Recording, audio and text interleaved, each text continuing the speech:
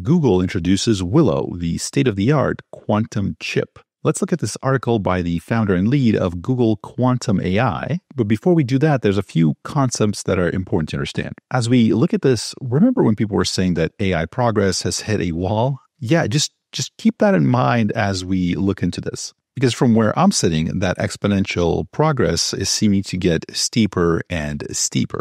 It's bigger than you can possibly imagine. Subscribe so you don't miss it. So this is Google's quantum computer. Now, in theory, there are certain problems that it could solve in 5 minutes that would take the greatest supercomputers that we have available today billions of years. So if you put this quantum computer versus the world's largest supercomputer, kind of the classical computer, this one might be done in 5 minutes, while the biggest supercomputer would run for more than the current age of the universe. What makes quantum computers so fast, so amazing, so futuristic? Well, normal classical computers, the one that you and I use, they run on bits, ones and zeros. Or you can think of it as, let's say, a light switch. It can only be on or off. Quantum computers operate with qubits. By the way, there's like 5 different ways that I've seen this spelled. But the point is, instead of being either on or off, they exist in something called a superposition, a combination of both. So bits are deterministic. They exist in a fixed state, on or off. Qubits are probabilistic. The state that they exist in is defined by probabilities. So if you can imagine a room with a light switch inside, you can see in bits, it would be a room with the light either on or off. You can see if it's on or off, and no funky business. To understand what a qubit is, imagine that same room, but the door is closed. You're standing outside of it, so you can't see inside. You don't know if the light is on or off, but you know the probability of it being on or off. For example, let's say there's a 10% chance that it's on and a 90% chance that it's off. So there's a 100% chance it's one or the other. We just don't know which one it is until we look. So that room with the closed door that you can't see inside of,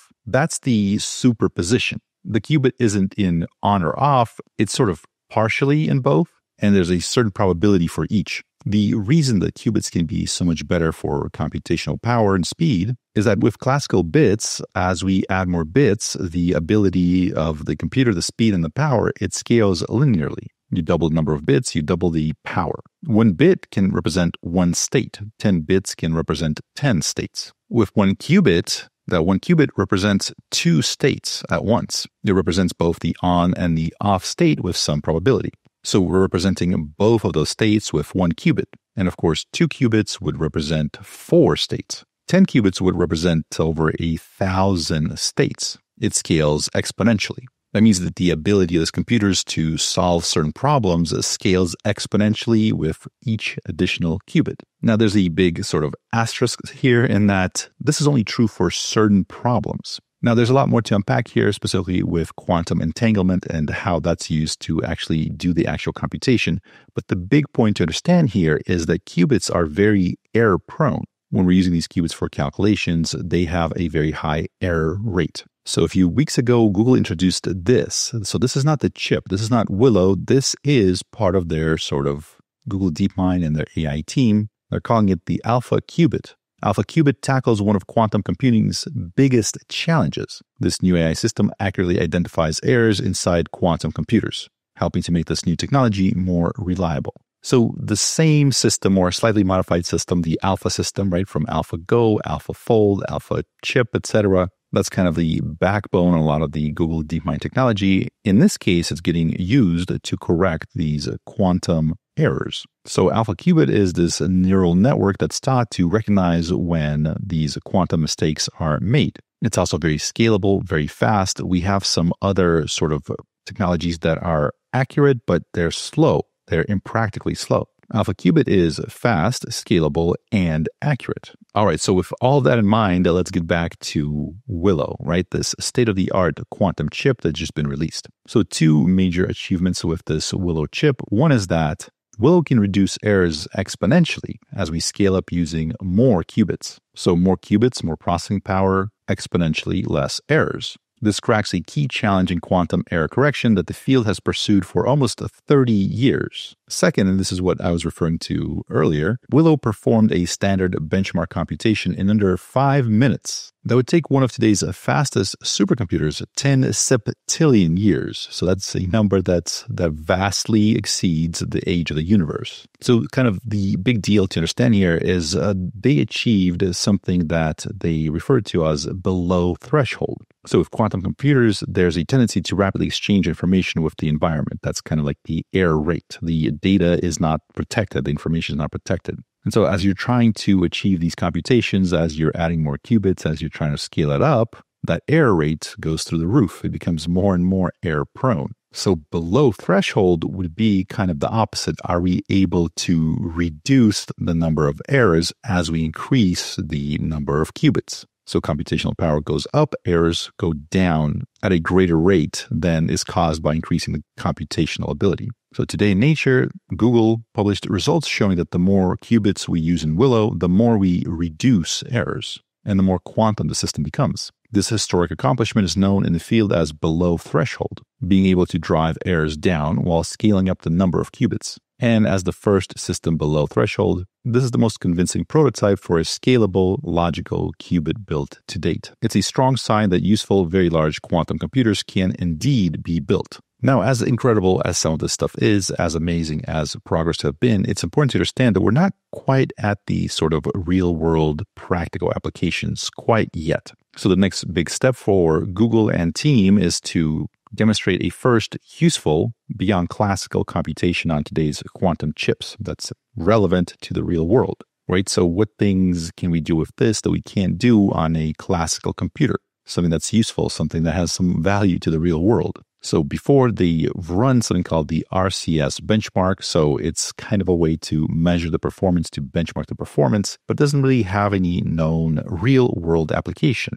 It just gives an idea of how awesome potentially this thing could be, but it doesn't really solve any useful problems. Also, they've done scientifically interesting simulations on these quantum computers, and there have been sort of useful scientific discoveries, but it's within reach of classical computers. So these highly advanced, very hard to make quantum computers, they still haven't given us anything that's unique that we haven't been able to do before that's also useful. But one thing that really caught my eye, because it could spell some pretty big things for AI progress moving forward, is this interview on Anastasia in Tech. She's interviewing Mike Newman from Google Quantum AI about potentially, and get this, using these quantum computers to train AI models. So you're probably aware that there's a GPU crunch. NVIDIA's printing money like there's no tomorrow, but we are running into some potential limitations in just the sheer amount of compute that is needed to power these models. And if we're going to continue scaling, there needs to be some new sort of hardware solutions. Could quantum computers be that sort of quantum leap forward? Let's take a listen. The AI models that will be too large to train on the classical hardware. I would say that the two technologies are very complementary, and there are also ways in which quantum computing we expect to be able to enhance sort of AI as well.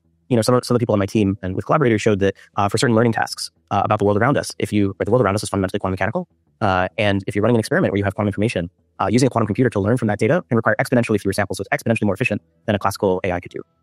At the same time, I had a discussion with several researchers that it can happen that AI can potentially take over some of the quantum computing applications, because AI, as we saw it with protein folding, right, it can find certain rules and principles, and in this way reduce the scope of the problem to the problem which can be solved in the classical machine.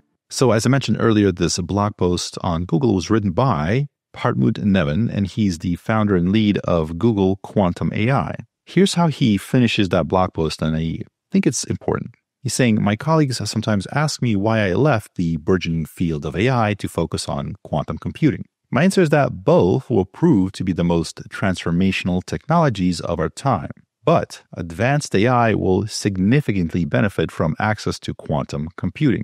This is why I named our lab Quantum AI. Quantum algorithms have fundamental scaling laws on their side, as we're seeing with RCS. There are similar scaling advantages for many foundational computational tasks that are essential for AI. So quantum computation will be indispensable for collecting and training data that's inaccessible to classical machines, training and optimizing certain learning architectures, and modeling systems where quantum effects are important. This includes helping us discover new medicines, designing more efficient batteries for electric cars, and accelerating progress in fusion and new energy alternatives. Many of these future game-changing applications won't be feasible on classical computers. They're waiting to be unlocked with quantum computing. So let me know what you think about that. It certainly seems like fun times ahead. It looks like AI is becoming more and more of a sort of a linchpin that's kind of connecting more and more different industries and frontiers. Not only are we using AI to improve our ability to correct errors that are coming up in this hardware, in these quantum computers, but quantum computers can potentially power the next generation of AI, so these neural nets, potentially making them more efficient for specific tasks where classical computing might not work at all, or at least not be able to handle the vast amounts of data that's required to produce neural nets of that size. So what do you think? Is this a big deal? Do you think that this is overhyped? Maybe while this is impressive, you don't expect to see any real world applications anytime soon. Let me know in the comments. If you made it this far, thank you so much for watching. My name is Wes Roth, and I'll see you next time.